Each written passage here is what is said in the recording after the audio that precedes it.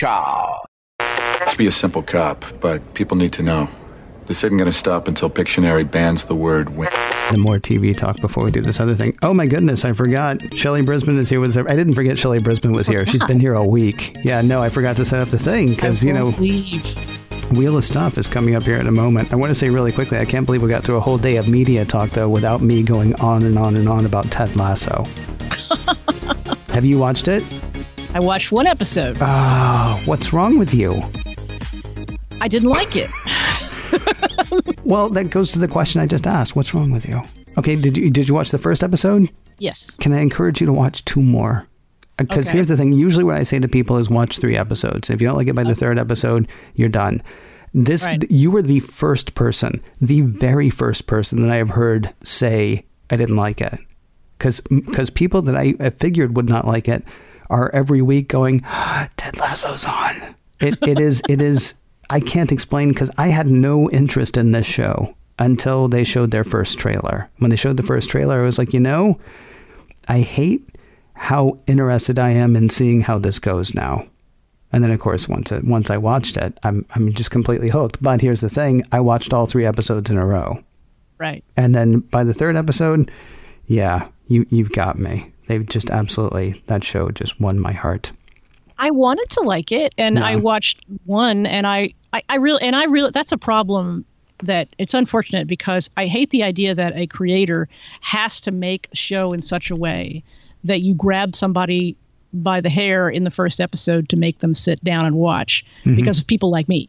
And I've watched shows like that before where people have said, no, you have to watch more. You watched the first episode. And for whatever reason, I didn't stick with it. And I've been told that before and have had people been proven right to me that that's the case. So I'm not denying that. I just watched the first episode and I was just like, I don't get why this guy is doing what he's doing. He's allowing things are happening to him and he's just being a blank slate on which the story is being writing on. There's one character I liked in the whole first episode. I was like, I can do without it. I'm fine. Oh, see. Okay. I can't encourage you enough to watch it. And I'll tell you why. It's just good. It just feels good. I mean, and I don't mean it's like a good show. It is a good show, I think, but it just feels good. I mean, the characters for the most part are there for everybody's betterment. And I know that doesn't show up in the first episode, but I mean, it just that's like, I want to work with those people. That's who I want to hang out with, are people who are not out to kill each other, out to destroy each other, out to make themselves look better. I mean, there's one guy who is absolutely like that. Well, there has to be, otherwise you have no conflict, right? Right. Exactly. All right. So anyway, that's the kind of a show that I would lean toward as opposed to the alternative. And that's why I said I wanted to like it. All right. For you, Ken. Thank you.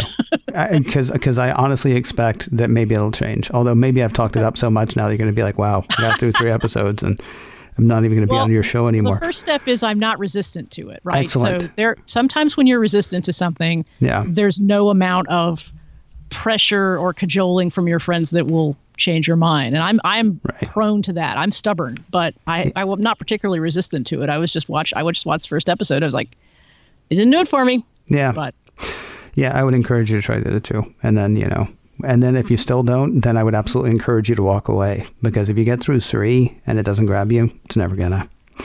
Right. And so I'm a monster. Well, no, it's fine. You gave it your best. You gave it the Ted Lasso try. I guess is what we could say. Right. So I mentioned earlier this week that a lot's changed since the last time you were on this show. One of the things is I've added a game at the end of the week. Yay. Kind of a game. It's called Wheel of Stuff. What happened, and people have heard this before, but I'll tell you and anybody who's listening for the first time, what happened is I went to the App Store. I got a decision maker app that looks like a wheel, and then I filled it with a bunch of things, and then we spin the wheel, and I give you the topic that comes up, and you answer, are you ready to play our game? I am ready to play our game. Then let us begin. That's it spinning, by the way. I figured that. Huh. All right. I thought I took this one off. What's your favorite color? Red. Why? Because I am quite colorblind. Okay. But when I encounter something that I like, and this happened. Remember when we went to stores where they had clothing in them? I would go through a store and I would see something I liked, and invariably the person with me would say, "That's bright red." And so I realized I loved red, and it just makes me feel happy. It's vibrant. Interesting. Now, is it help me out, because I didn't realize, first of all, that you were colorblind. Is it the reaction that you get? What is it that makes you, that gives you that good feeling if you're not really actually picking up on the color that much? I think I am on some level, because I can't. It's an identification thing. I feel like it's a color literacy thing. I feel like I can see something and not know what color it is, and that somehow in the back of my brain, I feel like if I had just studied for the quiz and you showed me 4 colors, I could tell you what those colors. I'm not even sure that's true, but that's the way it feels to me. All so right. I can see a color and like it. Like okay. I like electric blue. But I like red best. All right. Allison Sheridan picked up the Apple Watch Series 6 product red. Of course she did. You know what she said the reason was? No, what? It's red. She just kept saying exactly like that. But Ken, it's red. I have a red watch band on my Series 4. So do you really? There you go. See, I tried to buy a cheap. Well, I didn't try to buy it. I succeeded. I bought a cheap band off Amazon that was red. The same. Yeah. Yep. And first one I've been dissatisfied with, because I've got a few cheap bands from Amazon, but the red, it turns out, whatever color correction they were using on the website, nothing like real life. Spinning the wheel again. I'll tell you, I'm still thinking about getting that Pride band that they did for Nike. Oh, that'd be great. I like that band. That thing is beautiful. Mm-hmm. Worst job you ever had, Shelly Brisbin. Worst job you ever had. It can be because of the people. It could be because of the labor. It could be any number of things. I'm curious what the worst job you ever had was. The worst job I ever had, when I was 16 years old, I was hired by the State Department of Agriculture to stand in a grocery store and hand out booklets about how wonderful eggs were. Really? And yes. Were eggs? Were you in Texas? Yes. Okay. I stood in front of the egg case and I said, "Hi, this is a book. It's got recipes in it. Eggs are great. You should buy eggs. You should use eggs. You should enjoy eggs." And the reason it was the worst job ever was because speaking to strangers for any reason is difficult for me. And speaking to them in person when I'm 16 years old and when I don't really have strong feelings about the thing that I'm being asked to essentially sell was excruciating. And I didn't have the skills to realize that it wasn't for me. And so I just basically did it until they said, "Yeah, you don't have to come back." All right. Help me out. Did it badly. Help me out. How long did you have the job? About a week. Okay. Yeah. Right. Yeah. I did a telemarketing thing that lasted 4 days one time. Kind of the same thing. As far as like just this is no good. So yeah, about a week. Was there something going on in like a health thing going on that people weren't eating eggs all of a sudden?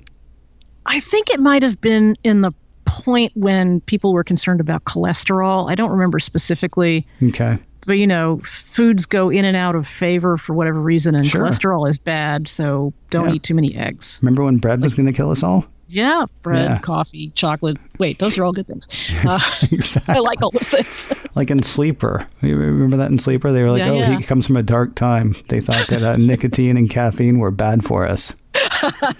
The exact opposite of what we know today. I can't help thinking what they needed was a slogan. What do you think about this? Texas. Teggssas. Texas. As long as I don't have to say that. Hi, welcome to Texas. Texas, right. Buy your Texas eggs here. Exactly. And then and you sell like one of those things, how like people get fancy with their like omelets or fried eggs or something. I hate eggs personally, but same. Yeah. That was the other thing. Oh, well then, that's ridiculous then that you tried that. Yeah. Oh no, eggs are slimy and disgusting, but you should try them. Yeah, exactly. Yeah. More for you, less for me. Yeah. I'm not sure the kid's working out, they would say. All right. Spinning the wheel one last time. Not last time, but last time for this show. I took favorite mug off the list, by the way. I think I needed to change everything, though. So favorite mug was just sort of like a joke thing that I put on there. Like if anybody ever sees it, it'll be like, oh, that's funny. And then it came up either 2 or 3 times. And did people answer? Yeah. Or did they just sort of... No, they totally answered. Some people answered. I actually found the answers fascinating. And one person, no, I don't think he did. Rob Walsh was like, I'm going to tell you about my favorite mug anyway. But we didn't have time. This is a question that has come up before. I'm curious what your answer will be. The worst meal you ever had. Now, before you start, any number of ways you can answer this question. It could be because that was the meal that I heard so-and-so died, or that was the meal where, I found a whole egg in my burger. Yeah, just had eggs in it. That was it. That's it. That's terrible. Worst meal you ever had? The only one I can think of, and this was pretty bad, but there probably were worse. I remember going to a restaurant, which I've been to many times before and since, and liked, and I ordered, I think it was tilapia. And the tilapia, and I was also pretty young at the time, and so I started eating the tilapia, and it didn't seem right. Something kind of smelled off about it. Right. And I ate some of it, and I finally just said, I can't eat it. It's not good. I don't like it. But I was young enough that it didn't occur to me, the fish could actually be bad. Right. And then when I described what was wrong with it, it had an ammonia smell, and that's bad. The fish is bad. Yeah. So it's both the worst because it was just terrible, and it could have, killed me or at least made my tummy hurt, but also because I felt stupid that I didn't clock that, it's just actually bad fish. You should have taken it back and been angry. And I did not. How old were you? I just stopped eating. I don't know.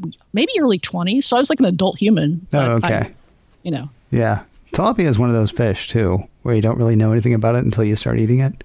Right. And it doesn't have a lot of flavor beside whatever you put on it. Yeah. And I think that was why. That's actually the reason I love it. But you're right. If you get tilapia and it's like, this taste. Oh, no. Yeah. It shouldn't shouldn't taste, should it? Well, you've played the game well. We have some lovely parting gifts for you. If you come around to the green room later. Eggs. Yeah, tilapia and eggs. Yeah, that's the name of my restaurant. And then, of course, as I tell people all the time, you can actually do the version where you play along at home. Just go to the App Store, grab any Decision Maker app you want to, fill it with crap, and you too could be playing Wheel of Stuff.